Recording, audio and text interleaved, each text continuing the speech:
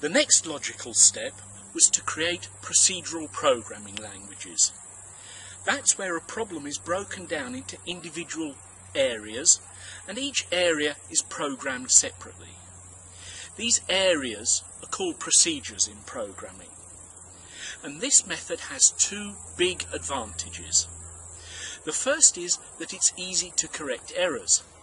If there's something wrong in your program, if there's a bug, and things don't work exactly how you want them to, you know which area of the program is causing the problem.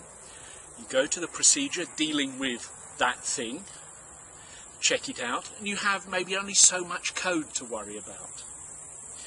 The second big advantage is that once you've got something complete and it's working, it will work forever, so you can reuse it lots of times. You can call this procedure in several places in your program. You can even copy this procedure to another program. And because you know it works in the first program, you know it works in this one. The first programming language of this type was Pascal, developed by Professor Nicholas Wirth as a teaching language in about 1968. However, he decided that there were changes he wanted to make. So in 1973 he started developing another procedural language called Modular, which went through several iterations. Now these languages had big advantages. You could break the problem down.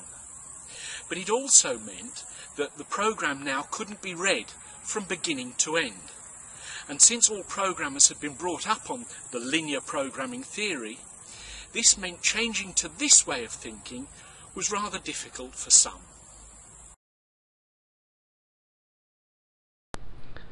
So let's look at this in a little more detail. A procedural program starts with a procedure called main, usually, and that then calls other procedures in turn.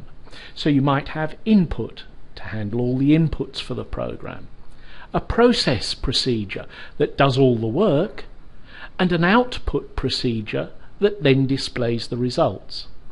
Each of these in turn could be broken down into separate areas so that you have a whole range of procedures, and one program can contain hundreds of procedures.